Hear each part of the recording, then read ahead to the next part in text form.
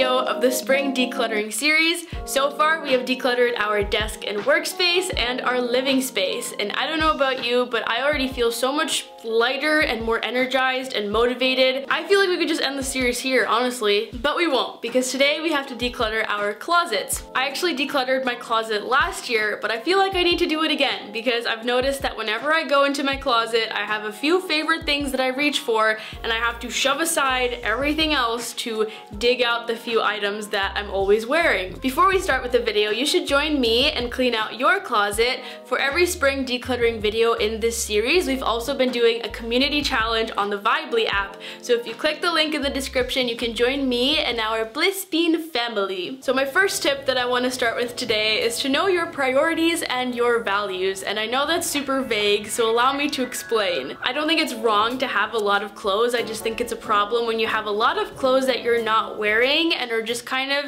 not only taking up physical space, but mental space and just being a weight on your shoulders. So before you start, I think you should really try to understand your personal relationship with clothing and fashion. And I'll use myself as an example to illustrate this. I really admire people who truly seem like they love fashion, like live and breathe it. People who will wear short skirts or uncomfortable fabrics and just suffer through the day because they truly love the art of it and they love expressing themselves in that way. I like following these people and seeing their outfits, but personally, comfort is super duper important to me, and so while I do like wearing clothes that I think look nice, I also like to keep it simple, and I'm not really interested in putting together super creative outfits or having a huge wardrobe to experiment with. And so I guess what I'm saying is approach this process with a realistic mindset, not an aspirational one.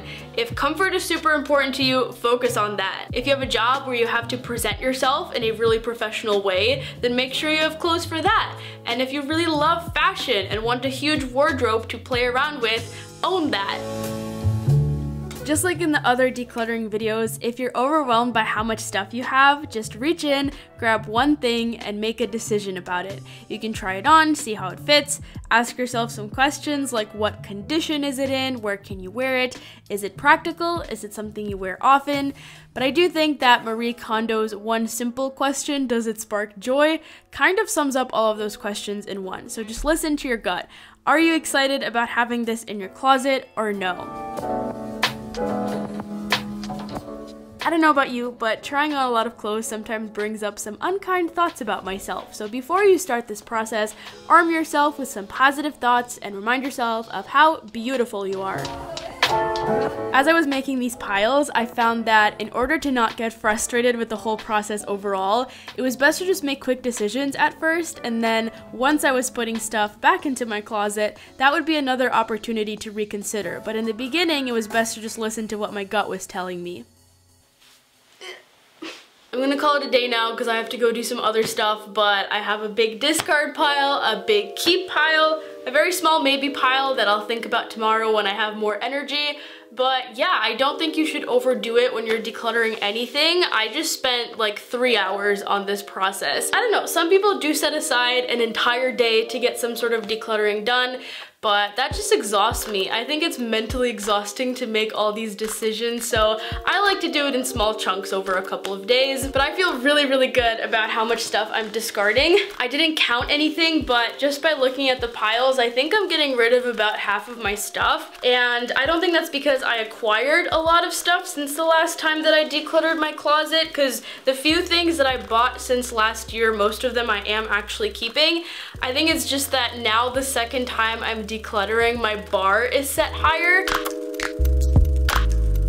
As you're getting rid of stuff, thank the items that you part with. I think this is one part of the KonMari method that not everyone is fully on board with, but Marie Kondo does say that you should thank the items that you part with for serving their purpose for you. Because after all, you did buy them at some point because you liked them, you hopefully wore them at least once, and even if not, even if it was just a hand-me-down that you actually never wanted to have in your closet, just have an attitude of gratitude and say thank you. I'm gonna go do some non-decluttering related stuff now, but I will see you tomorrow because we're gonna get this done. I am wearing the same sweater because all of my other clothes are in big piles, but it is day 2. one of my tips is to have fun with the process. So I don't think you should necessarily try to get rid of everything that you haven't worn in a while. Maybe it was just hiding, and now that you found it, you can show it some more love. So I had this dress that, because of its color, was unfortunately at the very back of my closet. But once I found it, I tried it on and I really liked it. So now I'm excited to actually give it some more use. The key word there though is excited. You should be excited to wear it again. If you're dreading the thought of having to try and incorporate it into your daily outfits, then it's probably time to let it go.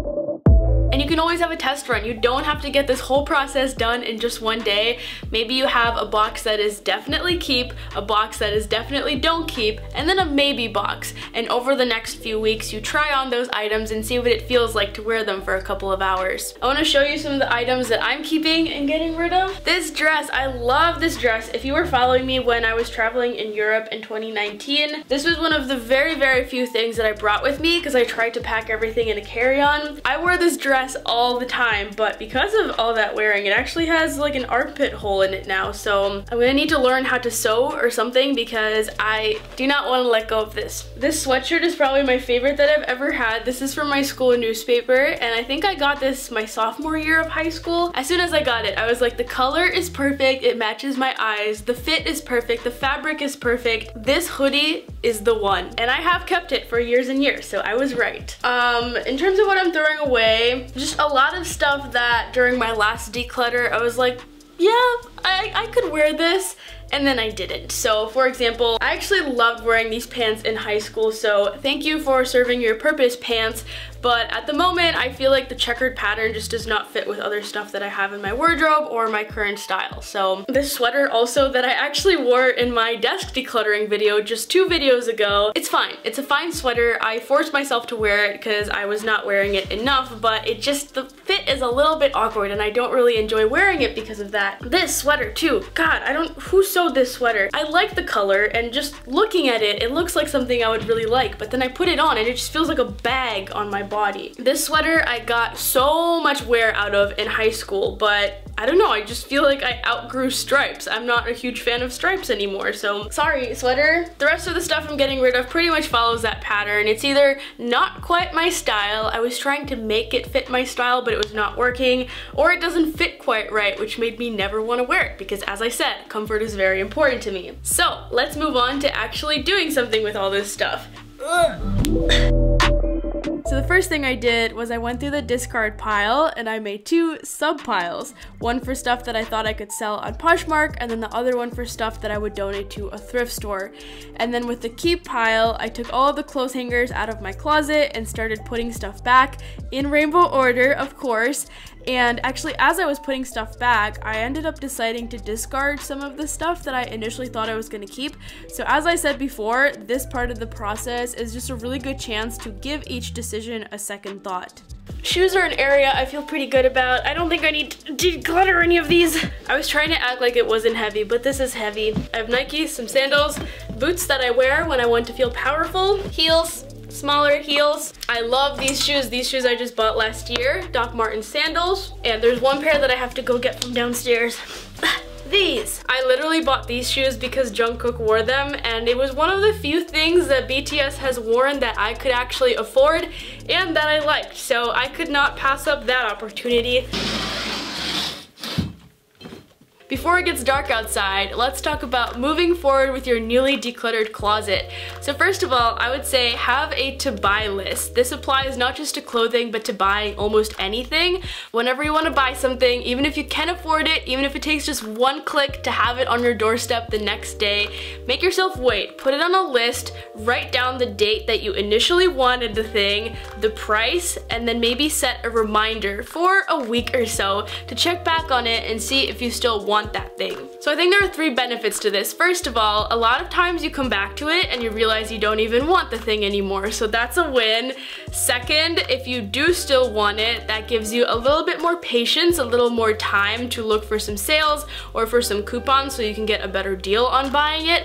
And then number 3, I think it's just satisfying to put something on a to buy list, because you're not just saying like, nope, can't buy this, I'm a minimalist now. You're giving it a chance. You're saying, maybe, we'll consider it and we'll get back to it. And for me, that always satisfies that initial desire to buy something. And remember, if you do come back to it and ultimately decide that you don't want to buy it, you just saved some money. Whatever the cost of that thing is, that's how much you saved. So celebrate that. My second tip is to surround yourself with minimal fashion inspiration. So there's nothing wrong with following fashion accounts, but if we're trying to build a good habit like buying less clothes, then we can help ourselves by making the environment around us conducive to that good habit. So maybe instead of following lots and lots of fashion accounts that maybe never rewear the same thing twice, see if you can find some minimalist fashion accounts and just follow a few of them and see how these people get creative with smaller closets and mix and match things to create different outfits.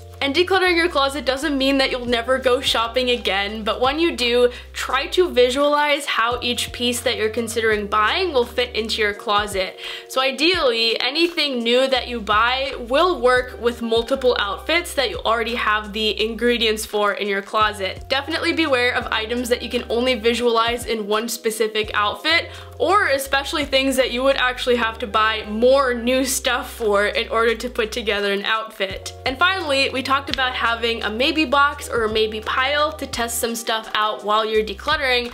Another thing you can do is have kind of like a long-term maybe box. So if you've listened to the Minimalist podcast or watched their documentaries, then you might know about the concept of a packing party. So a packing party is what Ryan from the Minimalist did. He packed up everything in his house as if he were moving, but he wasn't actually moving. What he did was, over the next few weeks, I don't know what the timeline was, whenever he needed something, he would go to the box and pull it out. And at the end of that period of time, anything that was still in the boxes, he knew that he could let go of, and he ended up getting rid of all that stuff. So you can apply that concept to your closet. Whenever you're unsure about an item, you can put it in your maybe box for a couple of months, maybe set a reminder on your phone to go through that box every couple of months, look through it and see, like, did you miss those items at all while they were in the maybe box out of sight? If you didn't even notice that they were gone, then you can probably feel good about letting them go.